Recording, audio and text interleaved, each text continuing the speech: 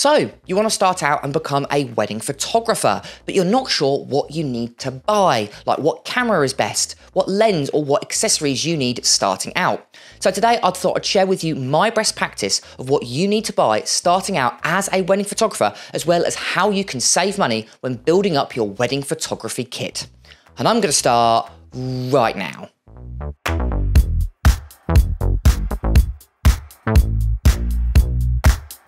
So when I started out in the wedding industry, I was overwhelmed with the amount of options out there and everyone telling me this is what you need. And there's just so many options when it comes to cameras, there's hundreds and hundreds of lenses. So what one is right for wedding photography starting out? So today I thought I'd make a quick video discussing what I had starting out, as well as what I learned the hard way so you don't make the same mistakes I do when starting out in the wedding photography industry in 2023.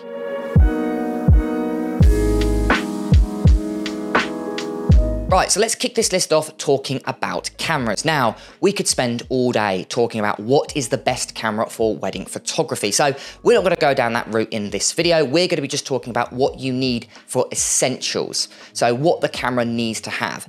Every camera brand offers great cameras. Fujifilm, Canon, Nikon, Sony, all of these are great cameras. And to be honest, I don't think there's necessarily a bad camera out there. So I don't think you're going to necessarily make a bad choice in that regard. But there are a few specifications I think the camera needs to have starting out in the wedding photography industry. So the first thing is dual card slots. Now this isn't necessarily essential, but it is highly recommended. I started out with a camera, a Canon 6D, and it only had one card slot. So it isn't necessarily essential, but it is something I highly recommend. Now the reason for that, it allows you to shoot redundant. Now shooting redundant basically means you're shooting to two cards at the same time. So if you've ever had a card corrupt or you lost your card in your bag, you've got a backup available. Think of it like a car tire in your car, a spare one. You know, if you ever have a puncture, you know you've always got a spare one that you can rely on, and it's the same with card formats. Now, the more expensive professional cameras usually have dual card slots, but the cheaper ones usually don't. So again, it really comes down to price point and what you can afford. It's recommended, but I wouldn't say it's necessarily essential starting out. Another thing I would look out for is mirrorless cameras. Now mirrorless cameras are the newer cameras on the market. If you buy a new Canon camera or a new Sony camera, the likelihood is going to be mirrorless. Now again, it isn't necessarily essential that you need to buy a mirrorless camera. It just means you're going to be open up to more lens options, which is actually more important than the camera choice that you're making. Now DSLRs or digital single lens reflex cameras are slightly older. They've got a mirror, they're usually a little bit heavier, and they have a slower autofocus system. Again, you can take stunning images with these cameras. It just means that you're limited to what brand new lenses you can buy. Again, mirrorless cameras are smaller, lighter, they have a slightly better autofocus system, and they're newer, so they're going to be more out there. So again, it really does come down to price, but if you can stretch to it, I highly recommend buying a mirrorless camera. Again, most camera brands nowadays are mirrorless. If you ever buy a new Fujifilm or a new Sony, for the last, I think, 5 to 10 years, they've actually only been doing mirrorless. So there is a few options out there. Just bear in mind there are those two options, mirrorless and DSLR. And if you're tossing between the two, I would recommend mirrorless. Now the last thing I recommend the camera to have is a fairly fast frames per second rate. So that's how many photos it can take in a second. I would say look for a camera that has maybe more than 5 frames per second. Again, this isn't essential, but what it will do is it will allow you to capture the exact moment you want. Sometimes in a wedding, things happen incredibly fast. So let's say you've got confetti or the first kiss, for example. You don't want to miss that essential shot. So what a camera will do will allow you with a faster frames per second is capture multiple shots and then in post-production, choose the one that looks best. Again, not necessarily essential. I started out with a camera, I think I shot about 4 or 5 frames per second, which is enough. Some cameras now can shoot like 40 frames per second, which I think is far too much for wedding photography. But you can find a middle ground. Maybe a camera that can shoot between 5 and 10 frames per second is probably great. Again, comes down to price points or what you can afford, but those 3 things is what I recommend. So if it's a mirrorless camera, again, newer cameras are usually better. They've got slightly better specs. I would buy a camera that has 2 SD card slots or dual card slots. That is definitely helpful for insurance purposes. And then lastly is a slightly faster frames per second, just to allow you to capture the right moment when it comes to wedding photography. So when it comes to what camera you should buy, I would just buy something that you feel comfortable shooting. If you're used to shooting on Canon cameras, then buy a Canon camera. If all of your friends are shooting on Sony, you've never really used a proper camera before, then maybe buy Sony camera. They'll be able to help you out with the menu system and how the camera operates and what lenses you should buy. Now, one thing I would definitely say is don't worry about the size of the sensor. Sensors kind of come in 3 sizes: micro four thirds, APS-C, and then full frame. Don't think you need a full frame camera to start out. I had a 7D, which is an APS-C sized sensor camera when I started out, and to be honest with you, it was great. Every single camera today will take great images. It's got nothing to do with the size of the sensor. There are benefits and disadvantages to all sensor sizes, so you'll just need to work out what one fits you best. I personally prefer full frame, but they are far more expensive. So if your price point can't stretch to that, then buy an APS-C camera. Or let's say you like Olympus or Panasonic, they offer micro four third size censored cameras. And again, they're genuinely great. So don't worry about the size of the sensor, just work out what one works for you and what one you're most comfortable shooting with. Now, all of those specs might actually increase the price of the camera. So one thing you can do to save yourself a gigantic amount of money, and is what I do all the time, is buy second-hand. Now, you don't have to buy second-hand off of Facebook or eBay. What you can do is buy it from a reputable dealer like Wex Photo Video, Jessup's, or MPB, which will come with a warranty, maybe a 12-month or a 6-month warranty. So you know you've got a little bit of reassurance that you know you're buying something that works. Now, obviously, you can buy brand new. You know, brand new is lovely, but it does come with a high price point. So if you can, and if you would like to save some money, I highly recommend buying second-hand. It saves yourself so much money and will allow you to spend more money on lenses and accessories that actually make a larger or a bigger impact to your wedding photography.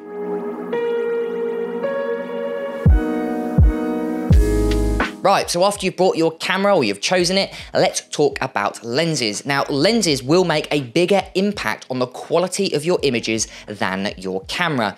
Camera pretty much just controls your resolution, so how many megapixels your image is going to end up being. But your lens, on the other hand, controls the kind of quality of that image. So the depth of field, the aperture, the focal length, these are all things that are controlled by your lens.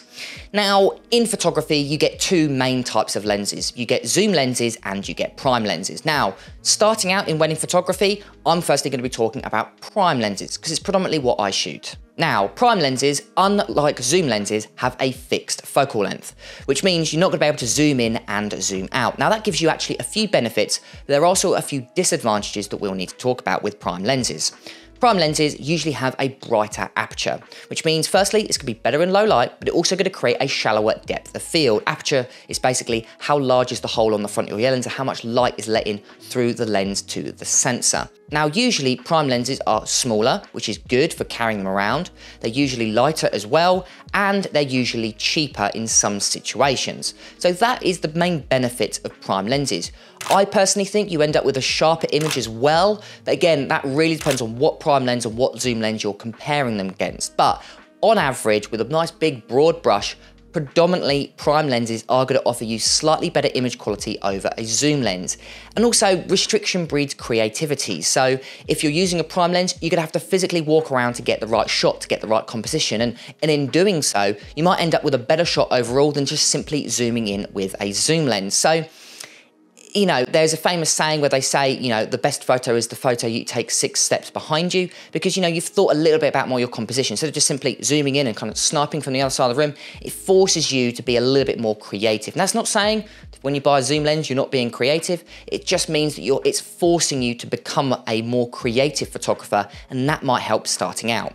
Now, if you're thinking about what prime lens you want to buy, there are 4 recommendations: a 24mm, a 35mm, a 50mm and an 85mm. These are the ones I specifically would start out. My 2 favourite is a 35mm and an 85mm, but I also own a 50mm and also a 24mm. Now, after you've set up that, another lens you might want to get is a macro lens. And again, these are usually prime lenses. The one that I recommend is a 100mm macro. Again, you don't necessarily have to start out with a macro lens, but it's definitely handy when you're capturing the fine details, like the wedding ring, or maybe you're focusing on the venue and you want to focus on something that's quite small. A macro lens will allow you to do that. So they're the big benefits of macro lenses. The main disadvantage is obviously that they can't zoom. Now, zoom lenses, on the other hand, I think are incredibly versatile. They let you zoom in and zoom out incredibly quickly. Now, in some cases, things happen very, very fast with wedding photography. You know, the first kiss, you can't ask them to do it again because you were busy swapping out your prime lenses, and that's where a zoom lens will help out. If you want to take a nice wide angle venue shot and then a nice telephoto shot, you're going to be able to do that with a zoom lens versus a prime lens. Now, you can get around that by buying 2 camera bodies, and it's what I recommend, but not necessarily starting out because, again, just adds more to the price. I recommend 1 camera body first, then over time buy 2. But with a zoom lens, it almost lets you have 2 camera bodies at the same time. Again, the versatility of that focal range will give you a nice wide shot and a nice tight shot at the same time. So you're never going to miss the moment. And that sometimes is more important. Capturing the shot is more important than what kind of image quality that shot is if you've missed it, you know? And it's the same with wildlife. You know, you don't want to necessarily miss the shot because you're busy swapping lenses. That's the last thing you want. You want to make sure you get all the key shots throughout the day. And a zoom lens will let you do that because of its versatility. Now, the 3 lenses I would recommend if you're looking down the zoom lens route is a 15 to 35mm, a 24 to 70mm, and a 70 to 200mm. The one I highly recommend is that 70 to 200mm. It's a great versatile lens for wedding photography. But of course, it really depends on what workflow or what kind of type of photography you're going for. If you're going to beautiful venues, you want a wide angle zoom lens to capture all that amazing detail. But you know, if you're in a slightly smaller venue and you just want to capture the first kiss from behind everybody, let's say you're in a church, then that 70 to 200mm is going to be great. Now, what I'm not saying is you need to buy just zoom lenses or you need to buy just prime lenses. What you can do, and it's what I do, is you can choose. You can choose some zoom lenses and some prime lenses to kind of, you know, complement each other. You can buy some wide angle prime lenses and maybe a telephoto zoom lens, and that's great for versatility, but also for image quality. So mix it up a bit and see what works for you. Now again, ways to save money when it comes to buying either prime or zoom lenses is buy second hand. Highly recommend do that with lenses. Now lenses, unlike cameras, have a lower refresh rate. So when you buy a lens, especially a good quality lens, you're never necessarily going to ever need to replace it unless you either damage it or you want to upgrade to another lens. Where cameras, on the other hand, every few years you're probably going to want to upgrade because the technology increases dramatically over the kind of lifespan of that camera. Where lenses, on the other hand, you could buy a lens from the 90s and it still be really good today. Some of my lenses are from the early 2000s and they have great image quality even on modern cameras. So to be honest with you, I would buy secondhand pretty much straight away. Unless you're after the newest lens with the newest kind of best image quality, to be honest, secondhand lenses are really, really good. I don't have a single gripe with any of the lenses I own. I think all of them are secondhand. I don't think I own a single brand new lens. So highly recommend buying secondhand lenses if you get the chance. And if you want to know more of the things to look out for, I've got a video and I'll place in the link in the description on the top 10s to look out for when buying secondhand lenses.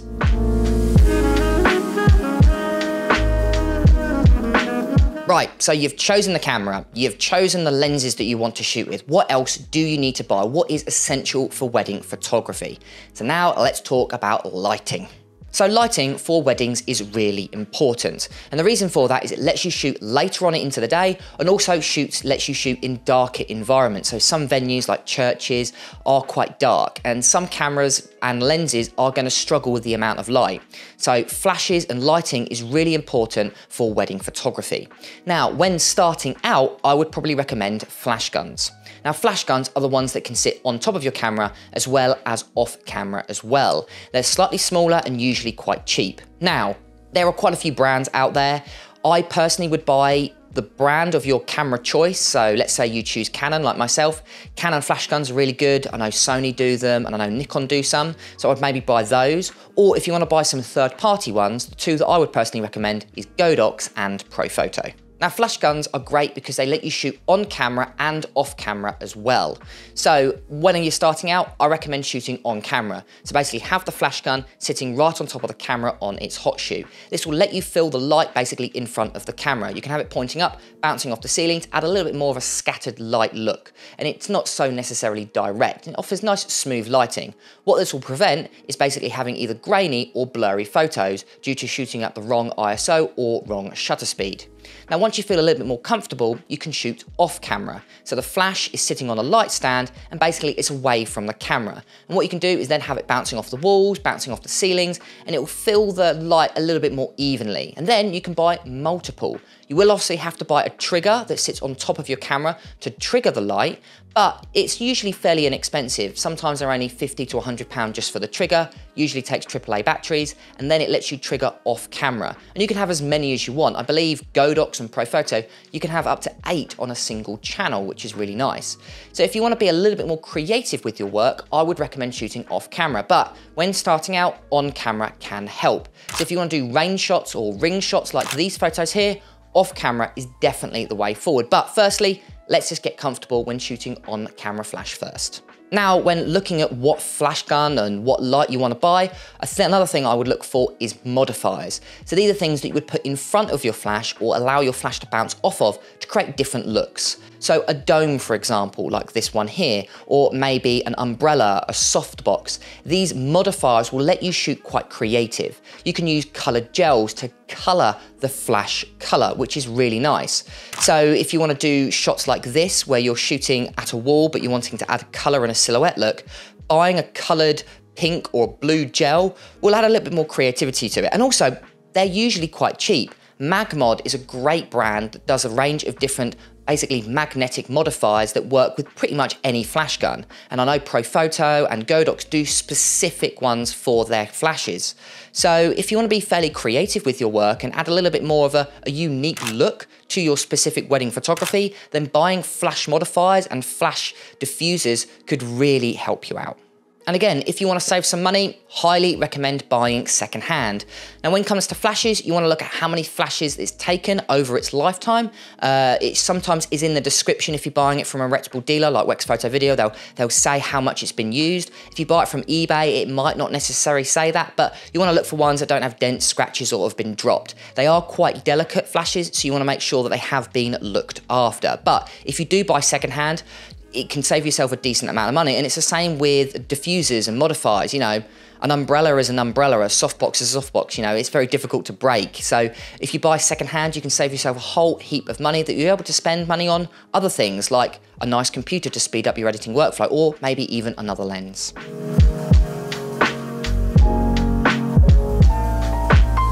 Right, so are there any more accessories that I recommend when starting out with wedding photography? Yes, there are quite a few, so let me quickly list through them now. So the first thing you want to buy are cards, and you want to buy lots of them. You want to buy more than you need. Now the reason for that is you don't want to run out of space on a wedding, or what you don't want to do is leave some at home. So maybe chuck in some in your bag and just leave them. So if you do go on a wedding day and you go, oh no, I've forgotten all of my cards, you've got some spare in your bag. Now, when it comes to cards, and really this is the only one I would say, is buy branded. So I wouldn't necessarily buy off-branded, third-party, Amazon knockoff ones, because what you don't want to do is have corruption issues. This is really the only time I would recommend buying branded anything for photography. The last thing you want to do is have corruption issues or just be able to get the information off of the card. So brands that I personally would recommend would be SanDisk. Sony makes some really nice tough cards. They're like full metal.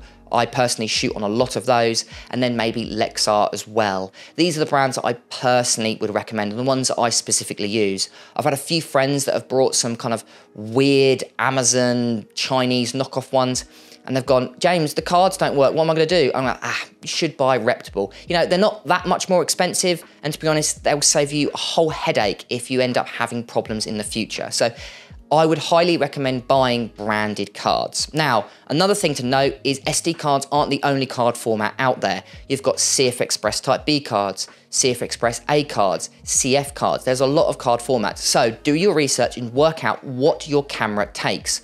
My Canon R5, the one that I'm shooting on at the moment, the one that I use for weddings, actually uses CF Express Type B cards, which are far more expensive than SD cards, simply because the camera can shoot quite fast, it can shoot 8K, so you know, you're gonna have the card that keeps up with the speed. So do bear in mind that you might be buying a nice fancy camera, but to actually use all of the specs, you're gonna have to buy a nice fancy card, and they can be very expensive. So look for, a camera that can shoot maybe SD cards to start out with, because they're fairly reasonably priced. So the next thing are batteries, and try and buy as many as you can. And then remember, do your research of working out what battery goes with your camera. Now, luckily, most camera brands now have 1 or 2 batteries to go with all of their cameras. So if you ever do upgrade, the batteries will be able to migrate from your old camera to your new camera. And luckily, Canon, I believe Sony do the same thing. They pretty much have one specific battery, which is nice. But again, try and buy as many kind of batteries as you can. And also, again, I would try and buy native batteries. So if you're buying a Canon camera, try, if you can, buy native Canon batteries, because sometimes, especially Sony, they come up with a warning error every single time, and you might have like error codes popping up throughout the day. So it's just irritating. So what I would recommend is, if you're buying a nice Sony camera, buy some nice Sony batteries with it, and buy as many as you can. So the next thing I would buy is a nice camera strap. Because you're going to be walking around and carrying your camera all day, the last thing you want is an uncomfortable strap. Now, some brands come with a neck strap, which is nice, but that is hella uncomfortable after like 12 hours of use. The last thing you want to do is get home and you've got so bad neck problems that you never want to do a wedding again. So buying a nice, comfortable strap is really going to help. Now, I buy a company called Holdfast, which create these beautiful leather straps, which are unbelievably comfortable for very long shoots. It's a dual harness, so basically it lets you shoot on 2 cameras at the same time. I believe they do one for a single camera setup as well. So that's a brand that I would highly recommend. They're definitely on the expensive side, but I personally would spend a little bit less money on the camera and buying a nice camera strap, because that's what you're going to be kind of interacting with for the day. You don't want an uncomfortable strap, because you're just not going to want to shoot again, and that's just going to off-put you for the rest of kind of the shoot. So I would buy a nice, comfortable strap. Now, you don't have to buy Holdfast. You can buy any brand. Peak Design is another really good brand that create nice, comfortable straps, but a nice, comfortable, well-made strap is going to last hopefully the lifetime of your wedding industry, as well as you not going to have back or neck problems for the rest of your life. And similar to camera straps, camera bag. You want to have a nice camera bag. So if you're walking around and you've got to do a long hike, let's say you're doing a beautiful engagement shoot up a mountain, you want a nice, comfortable bag that firstly fits all of your essential kit. So flashes, lights, you want maybe a camera, a couple room for lenses, maybe even a laptop. All of that in one bag. Now, obviously, in some situations like a light stand, you want an additional bag, but you want a bag that's nice and comfortable. I'd also recommend a bag that can lock. So I've got one that's got like a little TSA lock on the top, and that's great if you're going to, you know, a wedding that you've got to leave your bag in an area and you've got to walk off. You don't want someone to necessarily steal all your stuff out of it. So a lockable bag is just a prevention measure that you can have so someone doesn't nick all of your camera equipment. Another thing you can get is a hard case. Now, I've got a Pelican case, really nice, and what you can actually do is put an air tag in it. So it's actually trackable as well. So you can lock it with padlocks and have it tracked. So if you're a little bit, you know, not sure where you're shooting, or you're shooting not necessarily a great area, or simply you've got to leave your stuff and go away for a long period of time, having a hard case or a lockable bag could definitely help out. So again, keep a little bit of money left over after you've bought your camera and lenses, and think about a nice camera strap and a nice bag. So next is a drone. Now, this is not necessarily essential, because some wedding places, some venues don't allow drones anymore, which is a little bit frustrating, but some of them do. And what it'll do is it'll just let you get another perspective of your kind of venue, and you can really establish the venue when it comes to photography. So say you go into a beautiful landscape, you know, you've got these mountains in the background, you've got this lovely venue, and they're doing maybe a wedding outside. A drone will allow you to capture another perspective and really make your kind of photos stand out. It's really good for kind of an establishing shot. Now, obviously, some drones are better than others. I shoot on the DJI Mavic 3 Cine. Lovely, lovely drone. I shoot both photo and video with it because I think it's a genuinely great drone, but you can get smaller drones. I know DJI do some like Mini 3 Pro, they do a Mini 3. And you can also buy secondhand drones as well. There's a lot on the market. A lot of people buy drones and then they don't necessarily use it and they want to sell it for something else. So you can get yourself a really good deal if you want to buy something, you want to buy a drone secondhand. So if you want to add another perspective to kind of wedding photography, a drone is actually a really good purchase. Right, so after you've got all of that, let's talk about the fun stuff. So this is the stuff that you can really use to kind of make your kind of work a little bit more creative.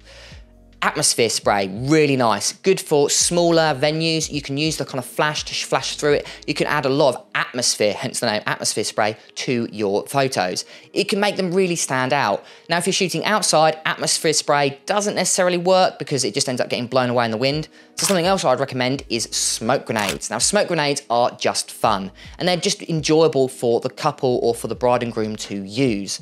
So if you want to add some color to your work, let's say you're going to a venue that's very pastel-y, go ahead and add in some bright orange or some bright blue. Smoke grenades are just enjoyable to use. So atmosphere spray and smoke grenades can add another perspective to your wedding photography. Firstly, great fun for the couple. They're going to remember that, but also they can add a little bit more creativeness to your work that would have been just a bland shot. Chuck in some atmosphere spray, boom, stunning shot for your portfolio. Another thing you could get are fractal filters or some flare filters, or, you know, have a look at some filters that you can add either to the front of your lens or you can actually buy. I've got these fractal filters that kind of create these prismy looks. This one looks like a Pac-Man and they're quite good for putting in front of your lens and adding in like these kind of crazy filters to it. Now, I wouldn't necessarily do it for the first kiss because they're like, maybe out of the 100 photos you take with it, 1 will be really good. So they're quite a low hit rate, I've got to admit, because you end up with quite odd looking photos, but you can get some really creative work. And again, they're not that expensive. 80, 90 pounds for some really nice fractal filters, you know, and if you don't particularly like them, go ahead and sell them on. You know, you don't necessarily have to use and keep everything you own. So when starting out, I try and be as creative as possible with all these little accessories that don't necessarily cost that much versus maybe buying another lens or even another camera. And the last thing I'd recommend, and this is specifically just for you, is a water bottle. Now, if you've never shot a wedding before, you won't believe how much you talk throughout the entire wedding day, shouting at guests to kind of move out the way, you're in the back of the shot, because guests are terrible. It's like herding cats through the entire day. It's very frustrating, especially when it comes to group shots. Trying to work out who's the mother of the bride and trying to get them into the shot because they've walked off because they want to get a drink from the bar. You're going to be talking so much, you'll be raising your voice. So a decently sized water bottle will go a long way so you don't lose your voice halfway through the ceremony. It's something that I learned on the first couple of weddings. I've come back and I'm like, really struggling to speak just because I've been talking all day. So getting a nice water bottle is really helpful. Again, you can put some juice in it, you know, maybe put some Coca-Cola or something like that, something that you like, but you know, having a broken voice at the end of the day is really frustrating. So yeah, highly recommend a water bottle. Brilliant, and there we go guys. So that's what I recommend when starting out with wedding photography. Now, of course, I've probably missed a few things. So if you are a wedding photographer, use the comment section to help other photographers out. Again, we are starting with a brand new season in 2023. So quite a few people want to probably start getting into photography. So if you've stumbled across this video and you think I've missed something, make sure to write it down in the comments below. Again, just remember to have fun with your wedding. Go prepared, make sure all of your cards are formatted, make sure your batteries are charged, you know, make sure you're having fun. That's the most important thing. Don't worry about, oh, my camera is only APS-C, I'm not gonna be able to take wedding photos because I need full frame. That's not true. Whatever camera you've got and whatever lens you've got will work, and you're gonna take beautiful images as long as you just keep trying. Because trust me, I love weddings and they're not stressful if you go in prepared and ready to go. I've been James for Photo Fever, and I'll catch you guys next time.